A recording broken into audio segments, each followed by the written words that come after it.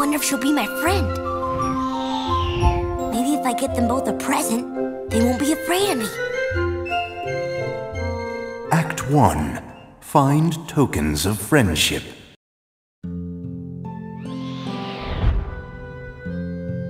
What? Who are you? I'm Casper. I'm a ghost, but I'm a friendly ghost. You have to trust me, please. I guess.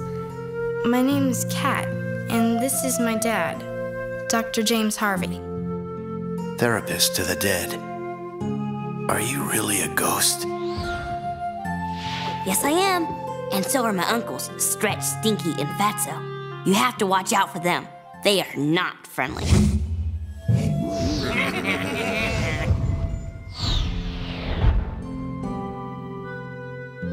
What's it like to die? Like being born, only backwards. I remember, I didn't go where I was supposed to. I stayed behind, so my dad wouldn't be lonely. I remember now. He invented a machine to bring me back to life. The Lazarus. I remember! Where is it? My dad hid it so no one can find it. But I remember where it is. It's in the secret laboratory. Now that Casper has made some fleshy friends, he might get some fancy ideas about becoming a fleshy himself. And we don't want that to happen. Right, boys? No! Who will clean up our stuff? Yeah, and who will cook for us? All right, boys. We have to make sure Casper can't use that fleshy-making Lazarus machine. So we'll disassemble it and hide the pieces where he can't get to them. Act 2. Assemble the Lazarus.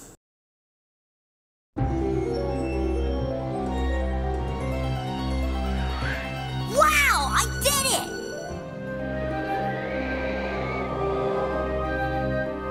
Casper, you've got to help us. My dad had an accident and...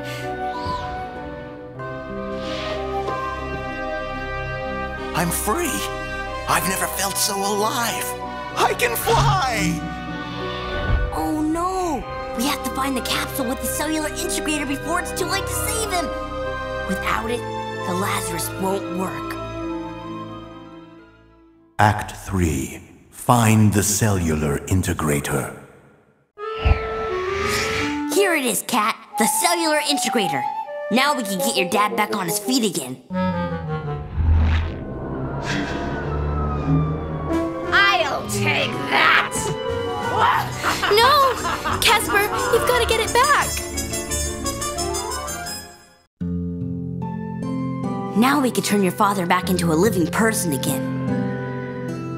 But then you'll never be... This is the way it's gotta be.